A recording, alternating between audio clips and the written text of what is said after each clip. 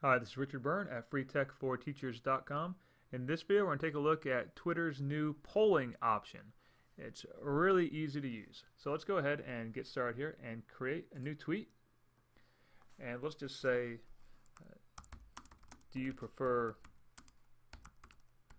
iPads or laptops for your one-to-one program? And then we'll select poll. And we can say iPads, and we can say laptops.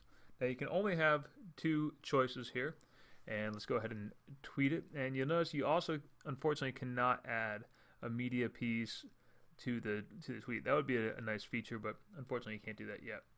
Let's go ahead and tweet that.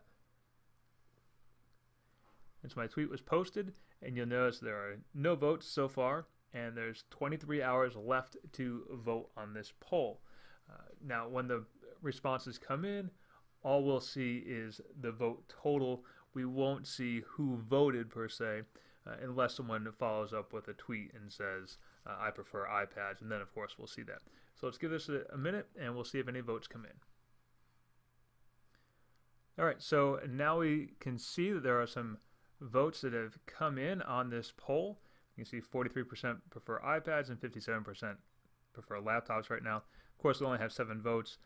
Again, if we wanted to get some feedback from individuals and have names attached to it, we'd have to go the more traditional route of asking people to just reply to the tweet itself rather than just voting. So that's how the new polling option works from the perspective of someone setting up a poll. And for more tips and tricks like this, please check out freetech4teachers.com.